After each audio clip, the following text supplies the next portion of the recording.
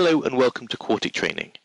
This essential financial maths course is designed for candidates that wish to brush up on their numeracy skills. This could be because you're doing an exam, whether it's the Chartered Financial Analyst program, the IMC Investment Management Certificate, any of the CISI regulatory exams, or it could be a university course or a master's course that involves financial mathematics skills. It could well be that this is not aiming at an exam. It's that the course should be suitable whether or not you're studying for such an exam.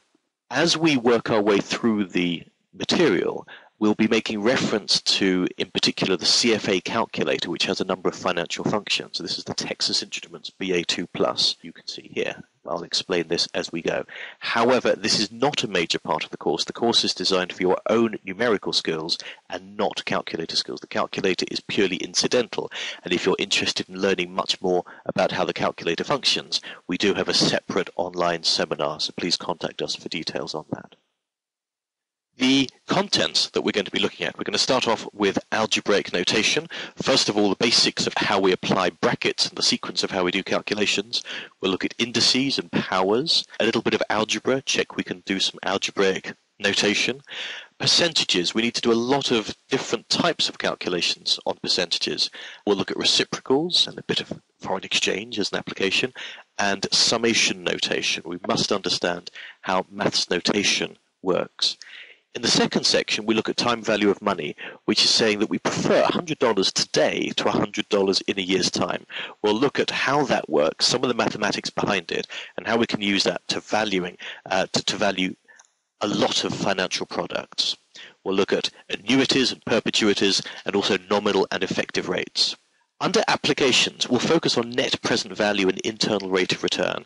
This is saying what is the net worth in today's terms of a particular product if we know the cash flows. And the internal rate of return is saying what return is a particular set of cash flows generating for us.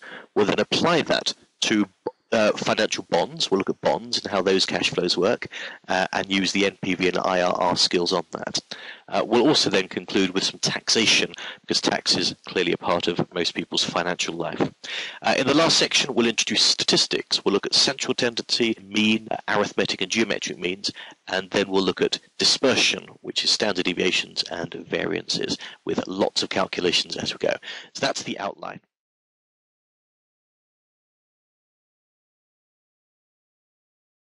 Section 1, Back to Basics, Notation and Algebra.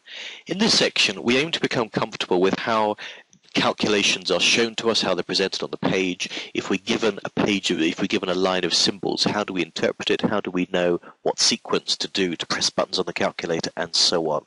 Let's kick off with the basic sequence. This next section is on percentages. This is absolutely fundamentally, the percentages are ubiquitous. They come up everywhere in finance. Percentages are simply a way of expressing something out of 100. If we say we're 50% certain, it means 50 out of 100, which is half, 0.5, and it means we're equally likely for something to happen as something else to happen. If we say we're 99% certain, it means the chances are only 1 in 100 that will be wrong. Often you hear people say, I'm going to give it 110% effort, which of course is absolutely rubbish. You can't go anything above 100%. When he says, particularly with sporting commentators, and they say, oh, we're going to do 1,000% on this. Of course, were a politician to say, we're going to be 99% committed to this campaign, then of course that sounds absolutely dreadful, though 99% committed to a campaign actually is pretty high. Anyway, quipping aside, what we need to understand is that a percentage is simply something out of 100. You can see the percent sign, there's the 1, there's the 0, there's the 0, so it sort of looks like 100. If you look at a calculator, pressing the percent button, the percentage button often just reduces the value. So if we look on this and we say we're looking at 80%, you do 80, you then press the percent button and it gives you 0.8. You're just dividing by 100.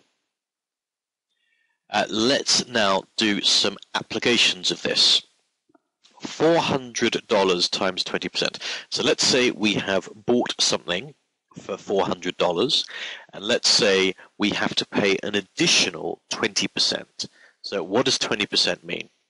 20% is 20 out of 100, so 0.2. So this means 400 times 0.2, and in this case you can see that equals so 1/5 of 400, which is $80. On the calculator, just to demonstrate how this works, if you say 400 times 20%, so that's turned the screen into 0.2, and that gives you your 80. Now let's say we want to add 20%. So example here might be a sales tax out of, let's say there's 20% value added tax, VAT. So £400. And when we say plus 20%, what it means is we're taking 400 and we're adding on 20% of 400. Now we already know 20% of 400. Section 2, Time Value of Money. This second part of the course talks about how money moves through time. We're going to look at the concept of compounding, of discounting, annuities, perpetuities, different types of interest rate, what indeed interest rates are and what they mean, and a number of different calculations, a little bit of intuition, and hopefully by the end of it you will have a very good idea of how we can apply time value concepts to valuing a very, very wide range of financial instruments. Let's do an example. So we're looking at future and present values, compounding and discounting. So we've got our 5%. In terms of terminology, if we use R, that normally means an interest rate. And N is 3. N is going to represent in this section how many time periods we're talking about. Now, we can treat a time period as 1 year, but it's not always a year. It could be that we're dealing in monthly calculations. Let's say we're looking at a mortgage scenario. It could be in semi-annual or quarterly calculations if we're dealing with a product that pays interest every non-year period, every 3 or 6 months. So in this case, we have a 3-year investment period. We have an interest rate of 5%. As we have said, we start with $100, and over the course of a year, that grows at 5% to 105. And we have our times 1.05. We did percentages earlier, but whenever we say, if I say add 5%, you would automatically translate that mathematically to times 1.05. I know on the calculator that we saw that you can type in +5 and then press the percent button equals, and it'll give the right answer.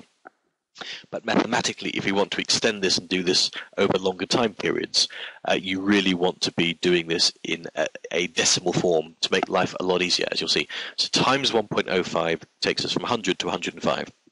Now, what happens if we do this for a second year? Now, we multiply by another 1.05, and our first guess might be $110.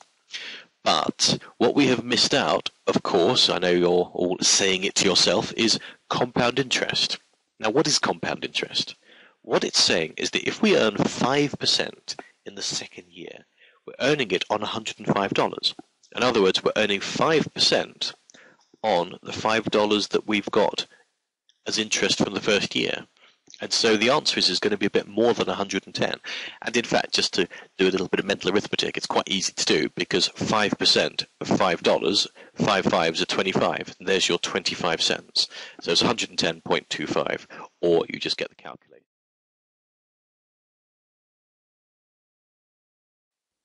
In this third section of the Essential Financial Maths course, we're going to be looking at applications of what we've seen so far. So to recap what we've done, we've looked at the basics of algebraic notation, percentages, reciprocals, and summation notation. We spent quite a bit of time on the idea of time value of money. We talked about interest rates. We talked about how to work out present values and future values. We looked at annuities and perpetuities and nominal and effective rates. What we're going to be doing in this section is extending that. We're going to be looking at net present value, which is really an extension of the present value concept. Looking at internal rates of return. We're then going to introduce bonds and how bonds are looked at mathematically, and then how that leads to what's called interest rate risk. And then we will explore at the end a bit of tax. The last application we're going to talk about in this section is taxation. Although slightly different from bonds, there are certain time value of money concepts that overlap. We all suffer from tax in one form or another. We're going to look at examples of direct taxation. As these differ from country to country, I'm not going to go into too much depth, you'll be glad to hear, but direct tax means taxing people on what comes, on what they make, on their income or their gains. So income tax is on what people earn. This includes things like dividends. Capital gains tax is the tax paid on the increase in value of an asset. If you buy a painting or an antique today and then in a few years' time you sell it at a big profit, then that profit is actually a capital gain and will be taxed accordingly. There are other forms of taxation, other forms of direct taxation, such as wealth tax, where a proportion of all your owned assets are taxed each year. And also you've got inheritance tax, where any inheritance you make from an elderly great aunt, let's say, that is also taxable depending on which country you're in. There's also indirect taxation, which is tax on spending. This includes sales tax, VAT, value-added tax, and it means that when you're paying for things in shops, the price is normally increased by an amount that goes to the government. Now, that aside, what we're going to do is a simple example. I'm going to demonstrate the impact of tax on net present values. We're going to look at a share as an example. We're going to buy a share for $100. This pays a dividend of $6 at the end of each year. And after 3 years, the price has risen to $120 and we sell it. Using a 10% discount rate, calculate the net present value of the investment. We're going to do this twice. The first time without any tax impact, the second time with 30% tax. So let's start off by doing this from first principles. Here's our timeline. We're going to be receiving 6 in 1 year, 6 in 2 years, and in the third year we're going to be receiving 6 plus 120 equals 126. And then we discount. And we discount at 10%, so 6 divided by 1.10, 6 divided by 1.10 squared, and 126 divided by 1.10 cubed. The last section, section 4 of this maths course, is on statistics. This is really one of the most useful bits of maths you're going to see anyway. You're going to be using it all the time as you learn your financial mathematics, as you learn to become analysts and learn to look at accounting data and economic data and other forms of financial data.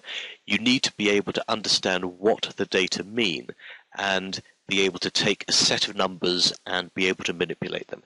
Now, in Excel, there are plenty of very good functions here. And in fact, as you'll see, there are plenty of good ways of solving these problems on the calculator if you're using the Cfa Calculator. However, it's important that we understand what's going on behind those calculations. So we're going to be looking at two main things, what is called measures of central tendency, or things like the mean or the average, and measures of dispersion, which is how spread out a set of data are. Now, if we're looking at financial data, we want to start off by saying what one number represents, where the numbers are situated. What is the location of the data? In other words, if a group of people sit an exam, what one number represents their score? And the answer will be some form of average. If we're looking at a portfolio through all the investments within the portfolio, what one number represents the overall portfolio performance? So that's a measure of central tendency. What one number represents the location of the data. The other number is the dispersion. How spread out is it? If we're looking at let's say a class set of results for an exam, we may be saying what is their average score may be, let's say, 70%, but are they all spread out? Has everybody got between 60 and 80, or are there lots of scores that are really pretty poor and lots of scores that are close to 100%? And so that's the dispersion. If we're looking at the return on a portfolio, it could well be that a portfolio grows by 5% every year fairly consistently, very rarely outside the 4 to 6 range. On the other hand, it could be a portfolio also averages 5% a year, but sometimes it's enormous and goes up 30, 40%, and sometimes it loses 30%. So it's important that we understand, first of all, where the data points are situated, and second of all, how spread out they are. And that's what we're going to be doing with the two parts of this section 4. Let's begin with an example. A set of 4 shares has the following performance. 4 different shares have performed as plus 14,